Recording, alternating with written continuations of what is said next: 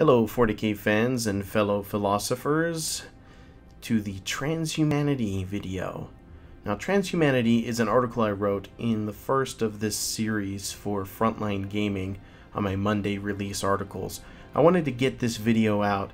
It's going to be released on the day that my normal written article goes up, but since I'm traveling for some unfortunate circumstances, I won't have the ability to get the article ready in time. So this is just going to be a reading of an older article. It talks about the topic of transhumanity, what that really means, what that means historically, the first time it was used, and how we can apply that to 40k and philosophy in general. So this is kind of a special present to all of you subscribers out there. Thank you so much for listening. I hope you enjoy the content of this video. And without further ado, let's jump right in. Why do we think about 40k? It is easy to get lost in what Warhammer 40k is on the surface. Eternal warfare, personal misery, tyranny, and a scale that at times defies even the concept of suspension of disbelief. These are all hallmarks of this universe that carved its very own dark niche into the science fiction genre.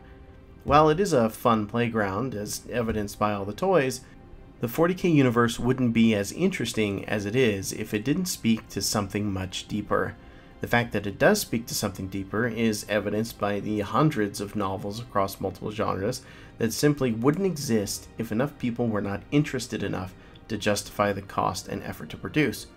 So what is it that 40k offers to make us think and demand so much from it? That's what I'm hoping to explore. And we're going to start with the concept of being transhuman. Transhuman is a term often used in published 40k fiction to describe the ascended physical state achieved after regular humans survive the transformation into Adeptus Astartes, Space Marines. Posthuman is another term often applied to the genetically engineered super soldiers created by the Emperor of Mankind for his crusade across the galaxy. Both terms, of course, come with their own modern-day baggage and definitions, but according to my perfunctory search, transhuman is considered the middle stage between who we are now and whatever the post-human stage of our evolution will be. As a brief summary, post-human as a concept encapsulates not only the physical changes that humanity as a species would undergo, such as a transference to a digital consciousness or the next stage of biological or artificial evolution, but also the moral and philosophical barrier we would need to cross to recognize and implement a higher way of being that manifests in both thought and behavior. To put it simply, we aren't going to be post-human until we transcend not only our physical limitations, but our moral and thinking limitations as well. So with this distinction in mind between transhuman and posthuman, let's talk a little bit about what the transhuman aspect of 40k is in relation to humans and space marines. Now, I found the conceptualization of the word transhuman by someone, and forgive me, I am terrible with French. His name is Pierre Teilhard de Chardin, in his book, The Future of Mankind, which was written shortly after the end of the Second World War. Now this was interesting. It's the first known usage of the term transhuman that I could track down. The quote is as follows: "Liberty, that is to say, the chance offered to every man by removing obstacles and placing the appropriate means at his disposal of transhumanizing himself by developing his potentialities to the fullest extent." Now let's dig into this a little bit. This basically means that in order to ascend to a higher state of being, an individual must develop itself by making the most of its inherent physical and psychological potential. When it comes to removing obstacles, I understand this to say it is more a case for providing people with a means to overcome the obstacle than a simple removal of struggle, and that being the path to more advanced being. Mental strength training, much like physical, is successful when appropriately incremental increases of strain are put on the muscles involved in the training, not by removing weight and challenge. In that same vein, you want to remove obstacles that are insurmountable or arbitrary, much in the same way you would not start a weightlifter at the maximum weight and expect them to progress. Liberty and choice provide the greatest opportunities for individual growth when properly nurtured. It is then of particular note how the failure of the Emperor in the fiction to provide liberty could be argued to result in the stunted potential of those who serve him, including, say, his Primarchs or the Space Marines. Now, the idea that Desjardins put forward here was later expanded into more of an ideological movement called transhumanism by thinkers who came about afterwards, but that philosophy won't factor too much into my discussion in these essays, except perhaps to illustrate how far the depiction of our future in 40K tells us we will fall short of even the most optimistic ideals of an etho-rational standard. The evolution of this idea also signifies an interesting shift from transhumanism as humanity's purely biological advancement to a combination of higher biological and moral states of being. Now, how does this apply to 40K? What does it mean to be transhuman in 40K? Is it just the physical reforging of flesh? Does the ascendance to Astartes replace the attributes of regular humans? I don't see much evidence for that. I would say the transformation magnifies human attributes and doesn't replace them. The scale of the problems they have to face is bigger, but they are the same problems that we as people have to deal with, like anger, depression, sacrifice, betrayal, greed, ambition. The list goes on. I also think that the Black Laboratory authors know better than to waste the opportunity presented by the idea of transhuman super soldiers on a purely physical or literal representation. The act of becoming transhuman physically in 40K does not come automatically with the wholeness of fully developed being as such. The psychoconditioning and indoctrination, particularly pre-heresy, is obviously not a substitute for true mental development.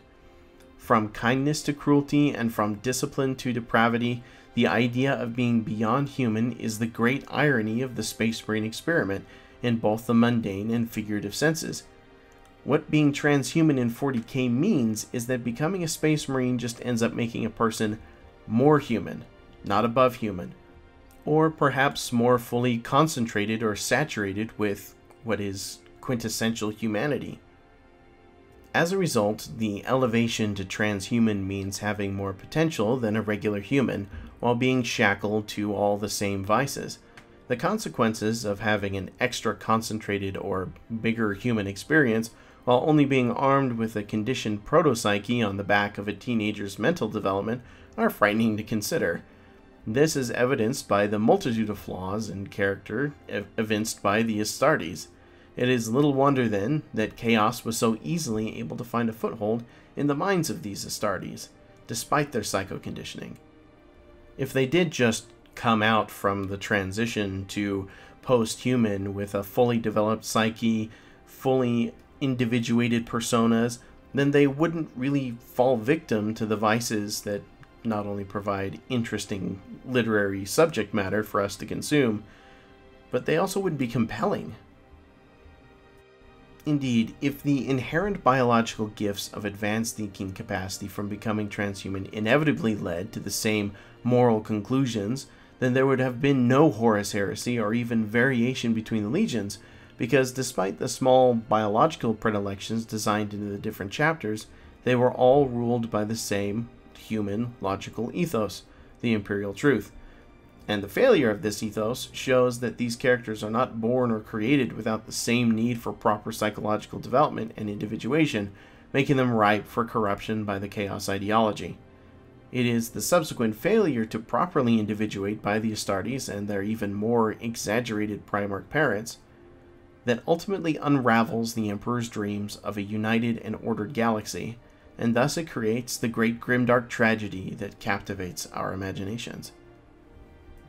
Now let's talk about what I believe is a myth in 40K, a myth being that Astartes aren't human.